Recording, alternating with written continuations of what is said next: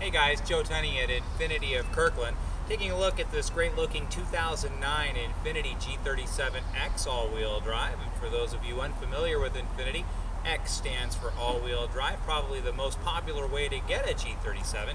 It's called a G37 starting in 2009. Formerly it had been called the G35 since it came out in 2003.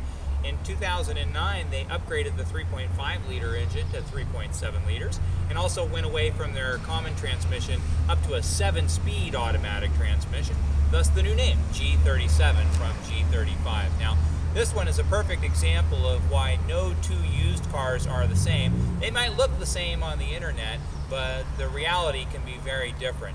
This car has about 35,000 miles, and that's right at that time where you're starting to think about tires and brakes, suspension tidbits, and what have you. Or maybe you're not thinking about it, and you should. But in the case of this particular car, the 30K service, that's the most expensive service that Infiniti has just been done here at Infiniti of Kirkland. Of course, we also do the wiper blades, the air filter, the lube oil filter, and so on. But the most expensive part of the deal, the 30K service, has just been done here. Also, the tires are brand new. Also, the brakes are brand new, and those suspension tidbits, in this case the suspension bushings, have all just been replaced. So you're looking at a car that, instead of just needing to get all that expensive work, has just had all that expensive work. So you're looking at a car that's as close to brand new as a 2009 could possibly be. And the miles are right at only 35,000 miles. Come take a look inside. Let's see what we've got to work with here.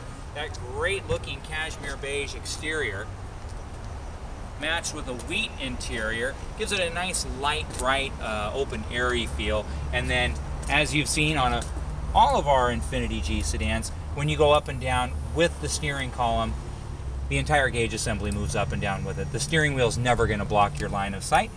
And then, of course, telescopic steering as well. For those of you with bad backs, it's a comfort to know that you can adjust the seat to where you want it to be, then bring the steering wheel towards you, as opposed to being obligated to move your body to where the steering wheel is located.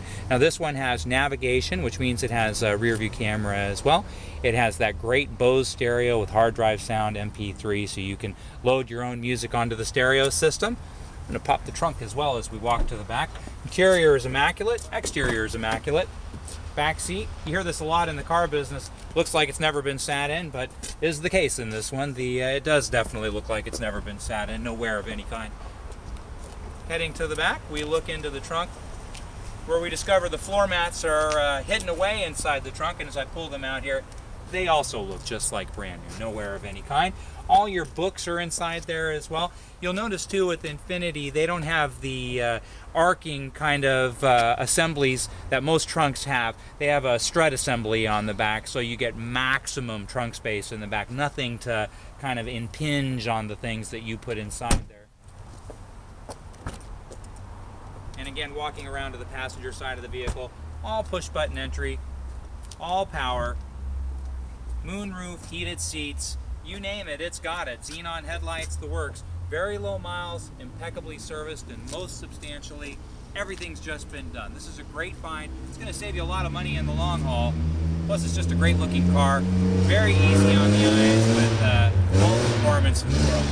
Come take a look. Infiniti of Kirkland.